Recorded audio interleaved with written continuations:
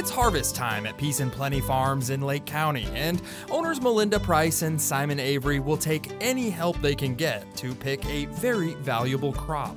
Yep, you got it. Nope. Oh no, you messed that one up. Messed that one up.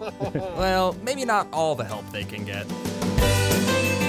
The delicate, hard-to-pick crop they are growing is a spice. Not just any spice, though. The most expensive spice in the world, saffron.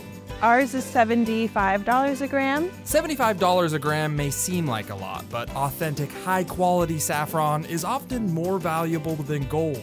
You guys must be rolling in the dough then with $75 a gram. We're not.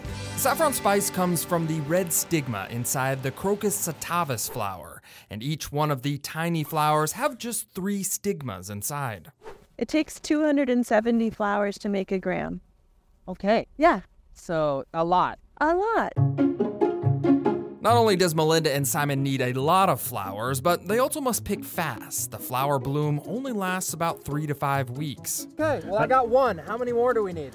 50,000. 50,000. That's what we were picking last year, or the year before, a day. Woo! We were picking 50,000 a day? Yeah.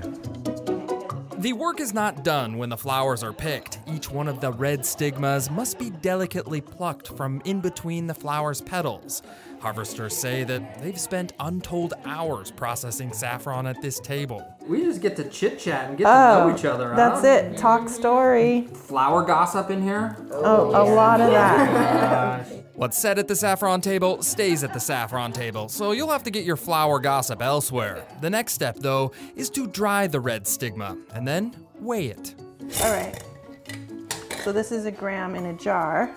Just for perspective, 1 gram is about the weight of a paperclip, and it took weeks to fill this mason jar. So how much do you suppose this is worth right here? Is this? Oh, this is probably $10,000 worth.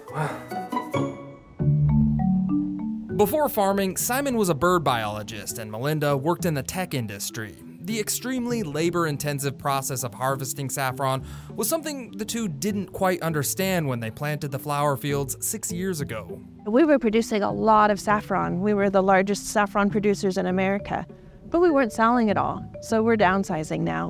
Around 90% of the world's saffron is grown in the Middle East, where land and labor is cheap. Also, right now the market is flooded with low-quality, often fake saffron. So they're gonna throw all kinds of weird things in there to bulk it up. Different types of plants, plastic, like who knows what goes in there. So the cheap saffron, I would stay away from.